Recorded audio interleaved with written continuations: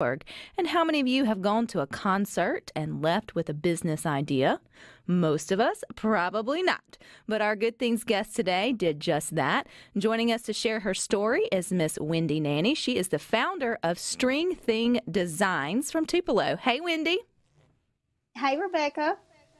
It's good to finally meet you. I was thumbing through your Facebook page today, and my gosh, girl, you are quite talented at creating your jewelry. So kudos to that. Thank you. But let's go back to the concert that you went to 7 years ago. Set the stage for us.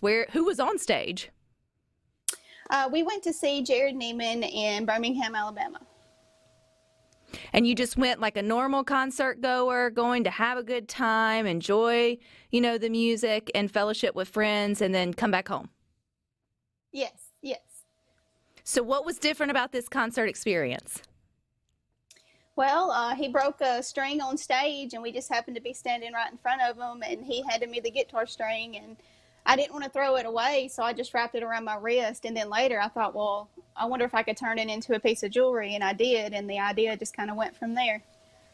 Is this the first time you'd ever been to a concert, Wendy, where you left with something from the stage? I know many listening to Good Things may have gotten a pick or a piece of a broken, guitar, or, what's the little drummer thingies? Like the sticks they may throw out. So it's not unusual that you may leave with a unique piece, of a concert. Right. It was the first time I left with a guitar string. I've left with many guitar picks, but never a guitar string until later, a few years later, we attended a Brent Cobb show in Memphis, and he broke his string on stage. But we knew the manager at the time, and he ended up giving me his whole set of strings from that show. Well, that's pretty cool. Okay, so you left, you had the string, and you thought, you know what, I want to try to do something with it other than just set it on a shelf or put it in a drawer, because it does feel like something you can't just throw away if it's an artist that you enjoy. So what did you make out of it? I made just a simple loop. When you buy guitar strings, they already come in the shape of a circle anyways, so I just done a simple circle bracelet out of it. Now, did you get a lot of compliments from friends and family and thought, oh, this is so cool? Or did you yourself just know other people are going to want this? I did get some compliments. Looking back at my first work, I kind of cringed because I was like, oh, that's not that good. But they enjoyed it, and then it kind of inspired me to work harder and make more intricate designs just off that one piece. Had you been making jewelry of any kind or sort of creative like that, Wendy, prior to making this first bracelet from your guitar string? I did make a little jewelry here and there before I started working with guitar strings, just your normal bead wire and beads. But the guitar string really inspired me to open my creativity and see exactly what designs I could come up with. And let's fast forward this 7 years. You now have a thriving, I think it started as a side business, but it looks like you're doing pretty good. I would say it's probably your full-time gig now, which is String Thing Designs. So to date, Wendy, what do you do? Go ahead. I'm sorry. No, I was going to say it's not anything I do full-time. It's just I have 2 kids. I work a full-time office job in Tupelo.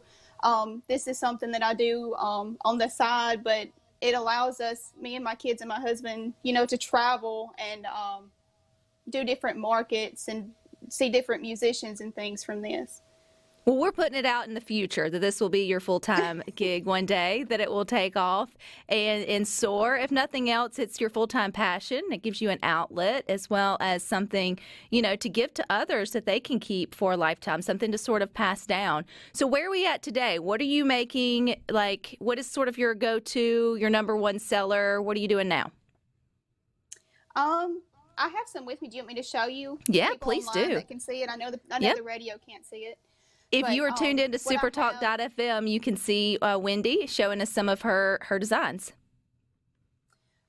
One of the main sellers is going to be, it's a 2-tone piece. It's silver and copper. It's more like a Celtic knot, but I call it an infinity design. That's one of the most popular ones because you're able to incorporate 2 different colors with it. The guitar pick there as well. And it's not just bracelets. This is an Elvis Presley guitar pick. Right. Oh, that's pretty interesting. So how do you come across your raw materials? Because I do know it all started with your special guitar string that had a story, which we all love things that have a story for us to be able to share with those who ask about it. So how do you get your donated or find these interesting picks or strings or whatever it may be? Well, it started out, I have a lot of musician friends that play. It started out with them donating their strings and then kind of word of mouth to other people that play. I feel like if you can pick up a guitar and play, you're an artist. I don't just ask for artists in Nashville, artists in other states. I mean, artists local, anywhere. If you play a guitar, if you want to donate a string, I'll be happy to take them. But I also purchase some strings online when I run out of used guitar strings. Do you happen to keep the story with the used ones? Like if it is a local artist, if you make something out of it, when you go to sell it, do you have like a little story with it attached, Wendy, that lets the buyer know maybe whose string or who the artist was that sort of gave you the material?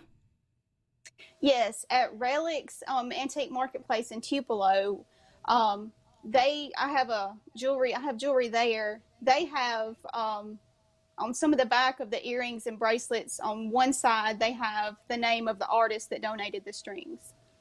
Now, how did you wind up with a pick of Elvis Presley's?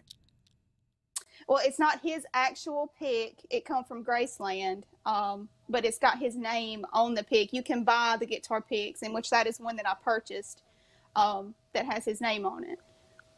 Well, there may be somebody listening to Good Things that actually has a guitar pick of maybe Elvis Presley's or string or some other memorabilia from a concert that they would love to be able to turn into a wearable piece of art. Do you do custom jewelry? I do, and that is one of my favorite things to do, because I've had people contact me that they had a loved one who played guitar and that loved one may have passed away, and the guitar will sit in the corner, and gather dust. But if they take the strings off, I can turn it into a piece of art for them to wear. So when they're wearing it, they're also able to remember them by looking at that piece of jewelry. Oh, I love that. Well, how do they get in touch with you, Wendy, if that's something that they would love to connect with you about?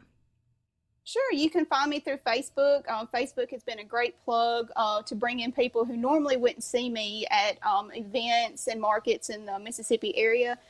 You can find me on Facebook at String Thing Designs, or you can send me an email at stringthingdesigns@yahoo.com. Now, you didn't get Elvis's actual pick, but what are some other kind of unique concert pieces that when you got, you're like, oh, this is kind of cool that I'm getting to use their stuff to make jewelry out of? I was at a Drake White show in Birmingham, and at the time, his drummer, Adam Swin, had broke a drumstick, and I tried to turn that into a piece of jewelry, and it did not go too well. That's okay, though. Every artist has to try and keep trying again. You'll figure out something to do. I guess wood's a little bit harder of a raw material to work with than the strings or the picks or things like that. And it's not just bracelets. I saw you also do earrings and necklaces. You'll do pretty much whatever maybe the customer wants. Yes, I do. I do earrings, rings, necklaces, bracelets, and that's pretty much it. You mentioned your family's gotten the chance to travel, Wendy, with your business, String Thing Designs. Where are some neat festivals you found yourself selling your custom-made jewelry? Probably last year, we went to Scottsboro, Alabama, to one of their markets over there. And we spent all day doing the barbecue festival, ate wonderful food, and then afterwards there's a canyon, not really a canyon, a cave and stuff over there that we were able to visit. My kids were able to see different scenery. I think that's pretty cool. Well, I think it's an inspiring story. I love this idea of taking something, that you have that has meaning to you. I didn't even think about all the guitar players in our families that may not have made it to the big stage, but as you said, Wendy, they pick up a guitar, they're an artist, and that you can turn that into something that you can pass down and keep or just enjoy yourself. So Facebook, and it's just String Thing Designs, correct? Correct. All right. Well, if somebody reaches out to you and actually has an Elvis pick, can you turn it into a piece of jewelry? You'll have to get back with us, okay? Okay. All righty. Thank you for your time. Thank you. All righty, you guys stick with us. We've got more good things for you coming up next.